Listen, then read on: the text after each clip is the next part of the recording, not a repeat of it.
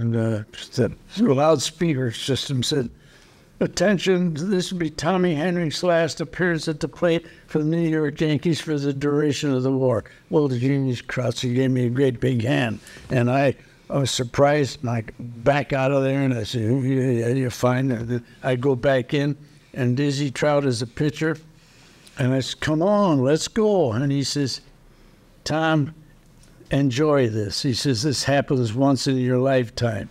Give us a little context on the war and the game during that particular time. Yes, sir. I'll be happy to, Gene. Both baseball and the baseball players made significant contributions to our success in World War II. The sport itself continued at the urging of President Roosevelt, who considered it a morale booster for the home front and also for the men and women in uniform. And so he gave what is called the green light to allow baseball to continue during the war. But beyond that, the men who had made the sport great before the war also made unique contributions of their own. More than 500 Major League Baseball players served in the military during World War II, along with 4,000 minor leaguers and members of the Negro Leagues. Let me ask our historian here, Bob Linder, about something that Bill Gilbert said early, that the president wanted the game to continue because he thought that it was good for the morale of the American people. Is there any evidence to support the fact that did the crowd still turn out in the same way, despite the fact that many of the stars were gone and not playing?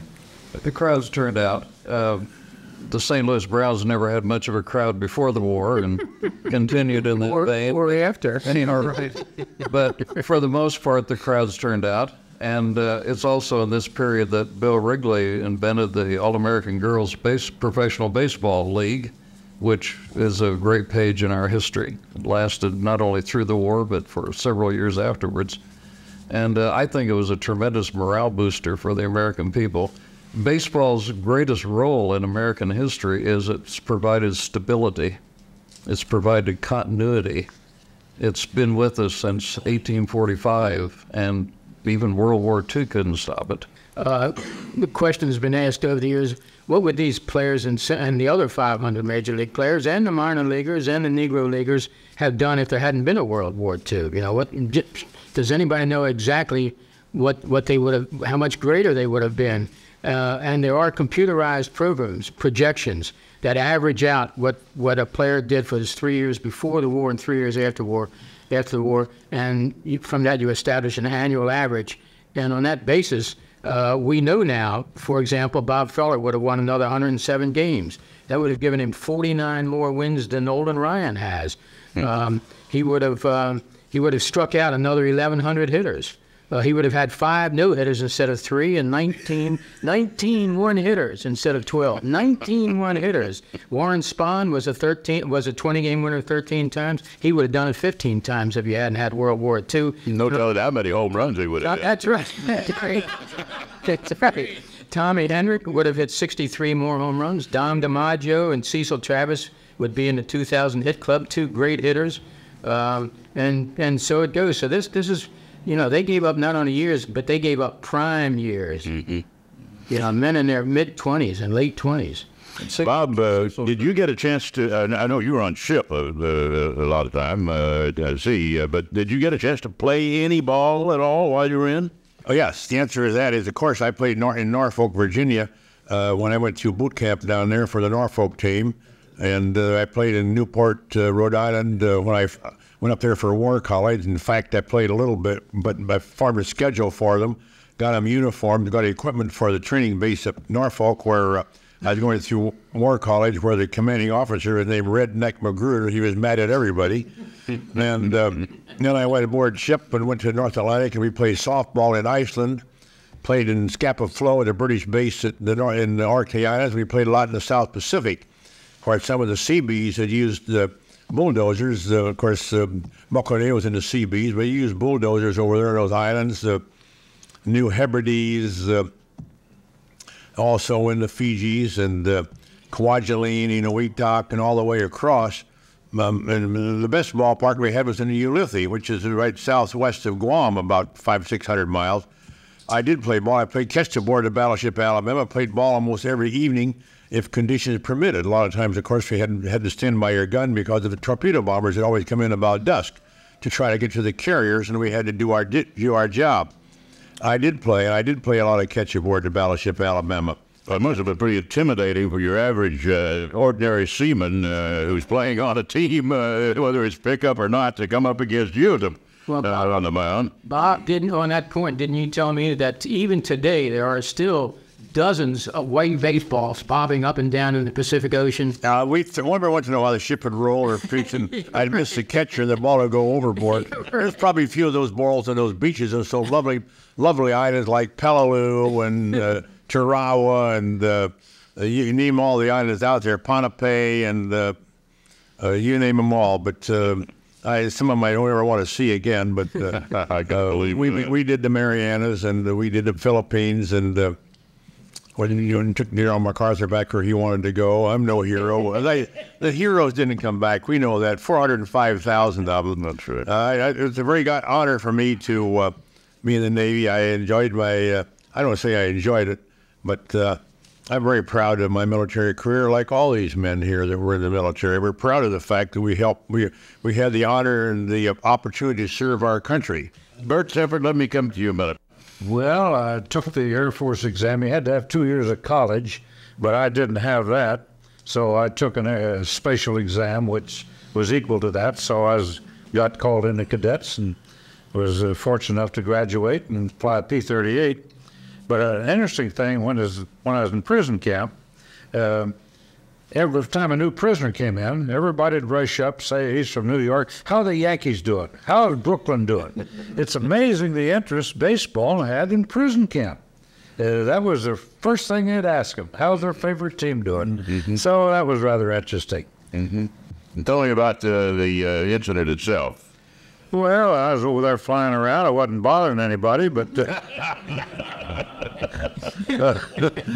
I saw a column of smoke up ahead, and they said there's some airplanes on there. I said, well, I might as well make a pass on the way back to England. And I was about 2 miles from it, and I must have flown right over the gun emplacement because they must have shot up and shot the right foot off. So I called the colonel and told him I had a leg shot off. I'd call him back later. Well, tell us. So there's no pain or anything. It's just a little numb.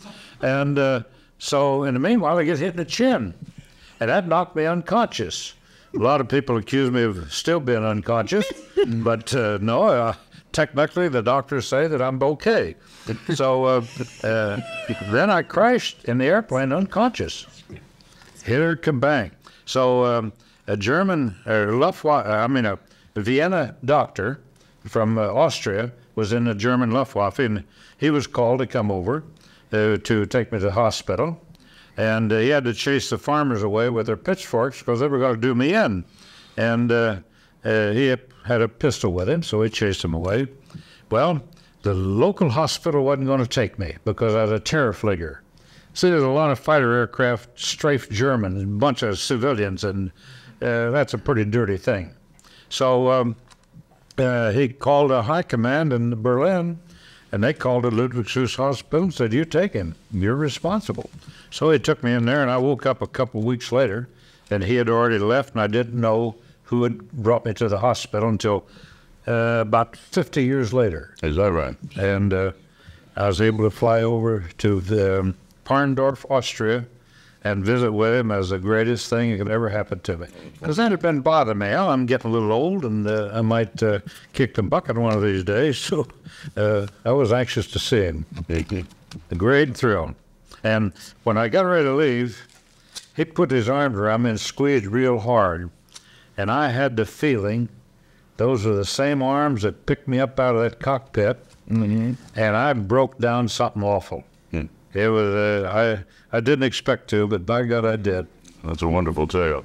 Yeah. Buck, when you were in the Seabees and out in the Pacific, you had left a situation where you were playing in the Negro League, couldn't play in the major leagues. The barrier hadn't been broken yet. But what was it like for you in the CBs in that regard? Well, when you think about it, it's still segregation in the CBs. Right. Segregation in the CBs. We were in an all-black battalion, but all the officers, they were white.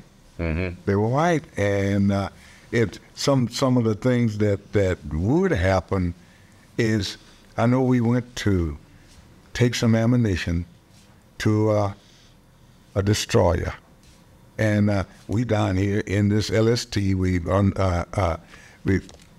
sending the ammunition up, and it started blowing taps, and the little ensign on the deck said, "Attention, niggers." And when he said that, I went up that ladder. I said, "You know what you saying?" Say, "I am a Navy man. I just happen to be black. Say, I'm fighting for the same thing you fighting for." Then they called the captain, and the captain blessed him out. And one thing about it is, when he really started thinking about it, is he started crying. He was from Alabama. He started crying. I said, "Don't cry. Just don't do it no more." We had people that were let out of prison to go into the service. We had the dropouts of the Air Force and every other branch of the service. So those are the people I went overseas with, and they were tough and rough, and I had to fit that mold too. And we were surrounded by the Germans in the Hurtgen Forest, and we had to fight our way out of there. And one of the interesting things that relates to baseball is that we had a password among the Americans that who played the Keystone sack for the bums. And if anybody in the United States Army wasn't a baseball fan, they were dead.